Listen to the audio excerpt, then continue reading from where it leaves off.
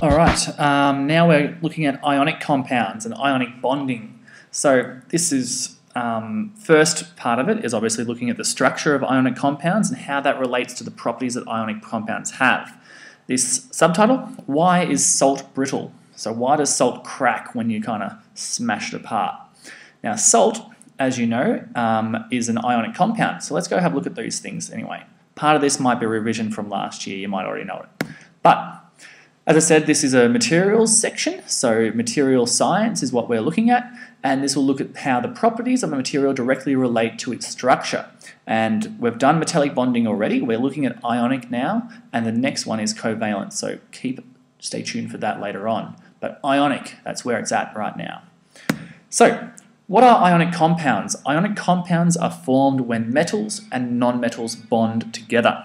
So they're formed when a metal and non-metal get together and kind of form an ionic bond.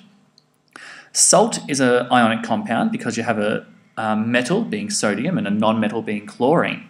Properties kind of can be linked back to salt if you think about it. Salt is a very strong molecule. Okay, salt is actually quite hard. If you've ever kind of gotten salt and you rub it in your hands, it actually can act like a sandpaper type thing. It's actually quite a strong molecule. However, salt is brittle. Brittle meaning it doesn't bend. Things can be strong and brittle at the same time. Okay, so strong because it's a hard molecule, and brittle because it snaps, it doesn't bend. It's got a very high melting point. If you I think it's about 800 degrees, give or take. I can't remember exactly what it is. I should have actually Googled that beforehand. But I think it's about 800 degrees, which is a very high melting point. It doesn't conduct electricity when it's a solid. So if you get a crystal of salt, try and make electricity flow through it, it won't happen.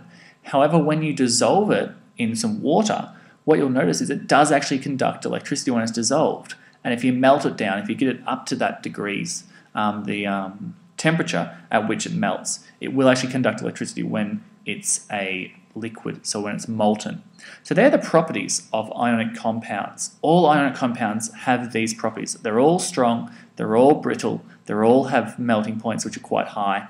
They don't conduct electricity as a solid, but they do conduct electricity when they're dissolved or when they're a liquid in the molten state. Let's have a look quickly at how ionic compounds form, and then we'll look at the structure and how these properties can be explained. So this might be a bit from last year as well, but we're going to look at the ionic bonding model and how it all works. We've got sodium and chlorine as our two molecules. Obviously, I kind of like to use salt because it's a common molecule. It's a common compound, which you can use. So sodium is like this as the Lewis dot structure. It has 1 electron on the outside shell. Chlorine has 7 electrons here on the outside shell. Now, how are these two things going to bond together? We know that metals lose electrons to become stable, and non-metals gain electrons to become stable.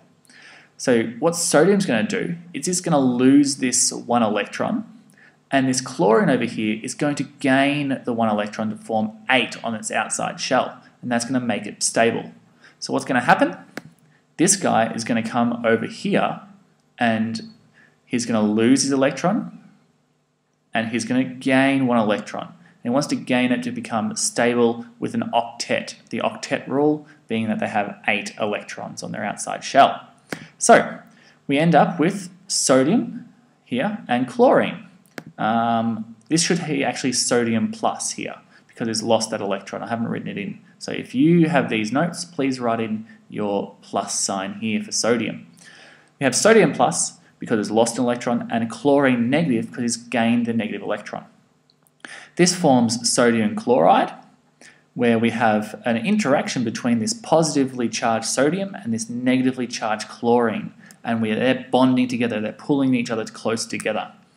This diagram here of showing where the electrons are going is known as an electron transfer diagram.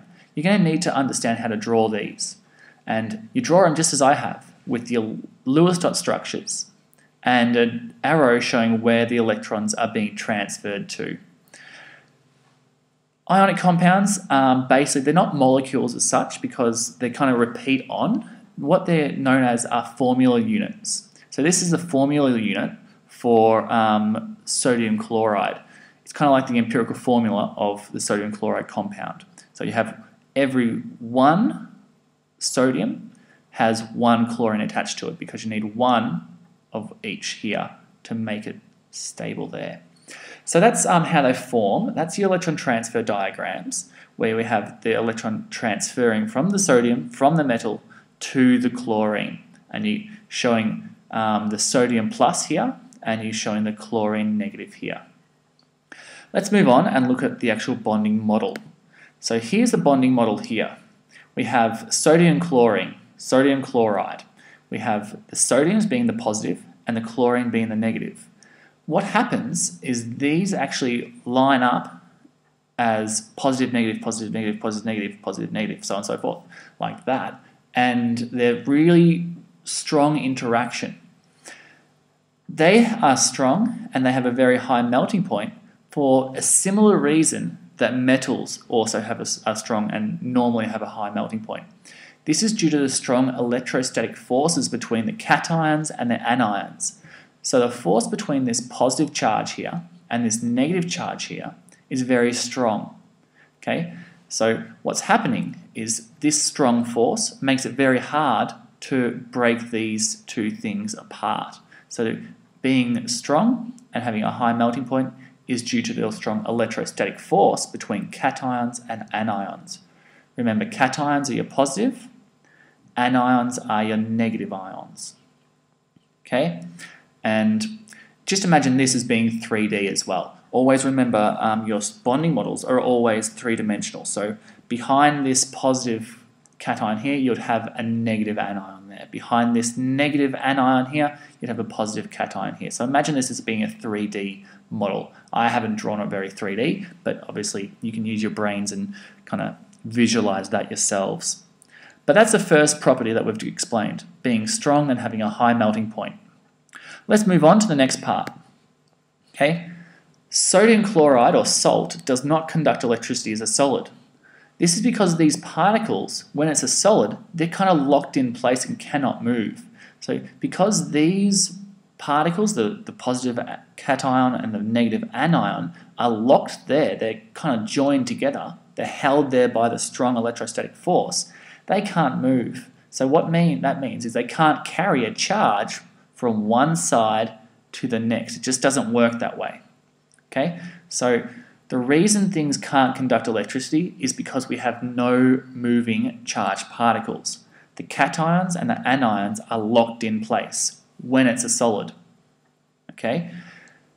When it's a liquid, when it's molten or dissolved, however, what happens is we get this happening where they're all kind of free to move around. As soon as you melt it down, these particles are free to move around. Okay? You can see them kind of moving around here when they're dissolved.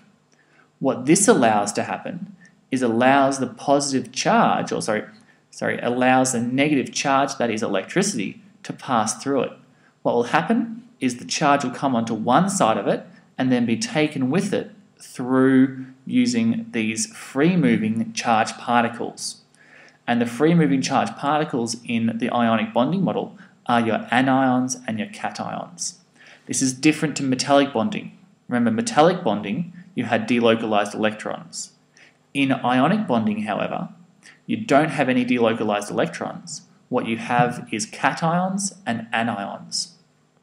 So sodium chloride, or ionic compounds in general, can conduct electricity when dissolved or in the molten state because the charged particles are free to move and carry the charge with them.